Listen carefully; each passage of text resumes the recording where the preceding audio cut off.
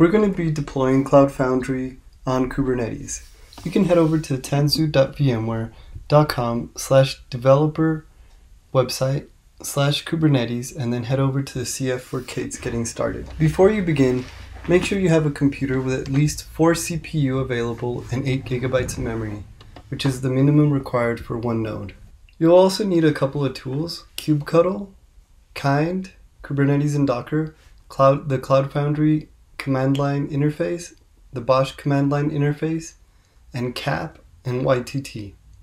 After installing all these tools, make sure you also have a Docker Hub account.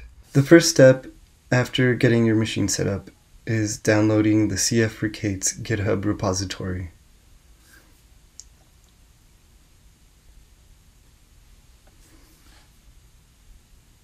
You git clone the URL from the repo, and then you cd into the CF for Kate's repository.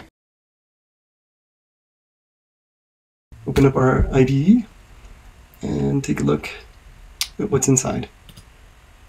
So we're going to just take a quick look at the directory deploy, kind, and here's our config for our kind cluster. And it says how many nodes we need and opens up a couple of ports. So enter into the command line kind, create cluster, -- config equal to, and that directory was deploy, kind, cluster.yaml.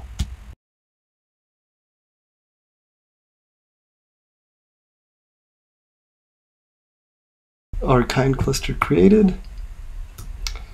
Next we need access to that cluster. So the command you need is conveniently printed out by kind to point your config towards your cluster. Next, we're going to be using a script to generate all the values that we need. It's called generate values conveniently, and it's under hack. Just wanted to show you where that was. The script will create all the certs, password, keys, and the config we need for CF for Kate's. That way you don't have to create everything by hand. We're going to use vcap.me as the domain. That's what the -d flag signifies. And that tells CF for Kate's that this is a local deployment and we don't have to set up DNS for our domain. And we're going to be sending that to a file called cf-install-values.yaml. You can call it whatever you like. Going to CF install values, the file we just created. And as you can see, our system domain is right here. This is our admin password for our Cloud Foundry instance on Kubernetes. At the very bottom of the install values YAML file, we need to append the configuration for an application registry. This is because Cloud Foundry will take source code and dependencies and turn them into an image that can be used. We need an image registry so we can save our image and also for version control. We're going to be using Docker Hub as our image repository since it's so common and easy to set up. We're going to append our App Registry to the end of this file. For our App Registry, we have to enter our username twice, not the repository, so it's username, and then your password. If you do want to look into using a different kind of application registry, then you can go to the Cloud Foundry GitHub, deploying CF for Kate's, click on that, and then scroll down, steps to deploy, scroll down a little bit more, and then you'll see the different app registries. Once the app registry is set up, the next step is to install a metric server. Metric server is a scalable source of container resource metrics for Kubernetes, built-in auto-scaling pipelines, making it easier to debug auto-scaling pipelines. And we're installing it, it's a requirement for CF for Kate's. We are now ready to deploy. So enter cap deploy -a CF for Cloud Foundry, and then we're going to be using the YTT, the YAML templating tool, and entering a couple of YAML files that are going to help us deploy Cloud Foundry on Kubernetes. One of those YAML files is the CF install values that you created through the generate values script. And we're also going to apply 2 more YAML files. to remove requirements that we don't really need for a local deployment. So we're going to be removing resource requirements, and also we're going to be removing the need for an ingress gateway service as well. Okay, remove ingress gateway -service.yaml. Once we're ready to enter this command, it's going to ask us whether we want to continue. Just hit yes, and it'll begin installing everything onto our cluster. This will take approximately 10 minutes. Sometimes it takes way less, sometimes it takes just a little bit longer, but that's approximately how long it takes. And we're just speeding it up so we don't waste your time. Let's check that our Cloud Foundry deployment was deployed. So the first thing we're going to do is set our API endpoint. Our endpoint was set up successfully. Up next is authorizing as an administrative user with Cloud Foundry. Going into our IDE, we can see our CF install values. And at the very top, you can see the CF admin password. This is the administrative password to authenticate as an admin user with Cloud Foundry. Now that our API endpoint is set and that we authenticated with the Cloud Foundry instance, let's enable Docker containers. So enter CF enable feature flag Diego Docker. This is so we can use Docker containers in our Cloud Foundry instance. To keep configuring our Cloud Foundry instance, we have to create an org and a space. To create an org, do CF create org and then the name. Cloud Foundry provides multi-tenancy through orgs and spaces. That way you can split up and segment your Cloud Foundry instance to your teams in any way that you wish.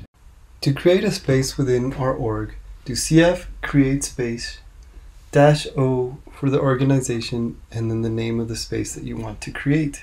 A Cloud Foundry instance can have multiple orgs and spaces, so we have to then target the specific org and space that we're looking to modify. We are now ready to deploy an application into Cloud Foundry. Luckily, one comes with the Cloud Foundry for Kubernetes repository. It's under Test, Smoke, Assets, and Test Node App. It's a very, very simple application, or complicated, however you want to see it. It just says hello world when you hit the URL. To push our simple node application, write CF push, then the application name, and then -p with the path to the source code. You could also cd into the directory that has the source code and just write CF push in your application's name. You could also alternatively use a manifest YAML to deploy and configure your application. Now to deploy your app, just hit enter. And as you can see immediately, we already have our route.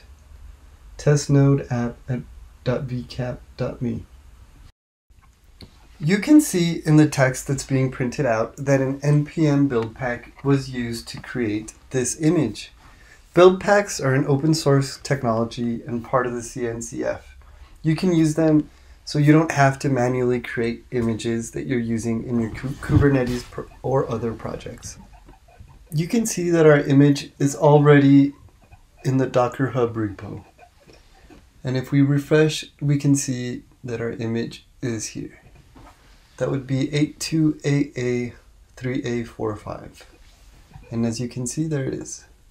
Using build packs to automate the creation of your images is more secure. It'll take care of all of your dependencies and make sure they follow the best practices in building an image every single time. Our simple application has been deployed by Cloud Foundry. Now we can go to this route and see what it looks like.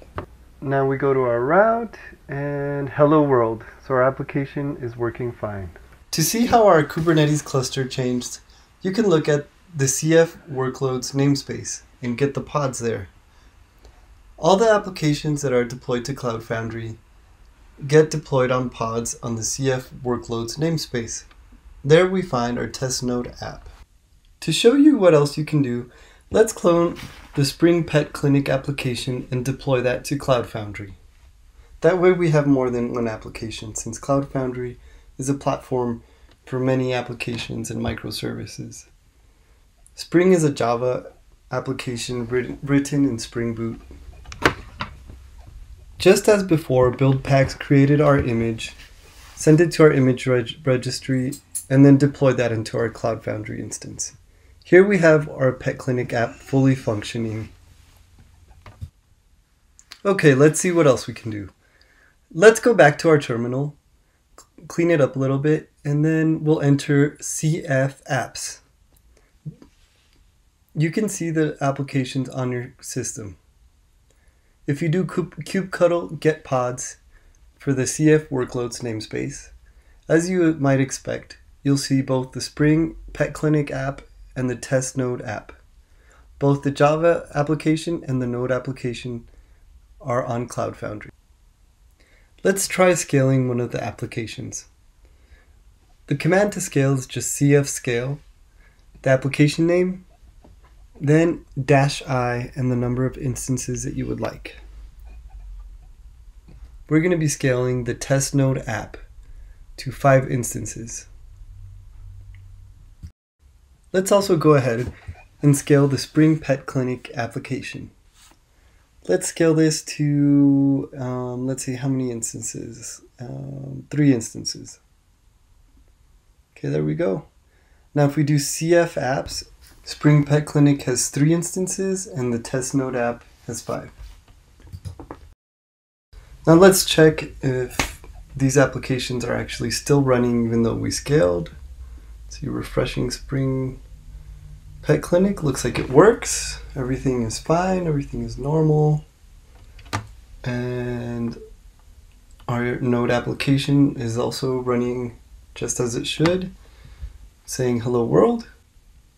Okay, now we can delete our applications just by doing cf delete and then the name of your application. Let's first delete the Spring Pet Clinic application. It's going to prompt you whether you want to delete, just hit yes, and then we can delete the test node application. Cf delete and then just the name of the application and hit yes. Both applications are deleted.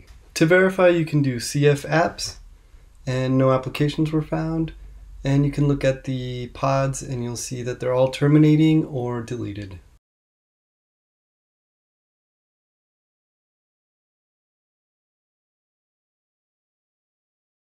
Your computer is back to normal now.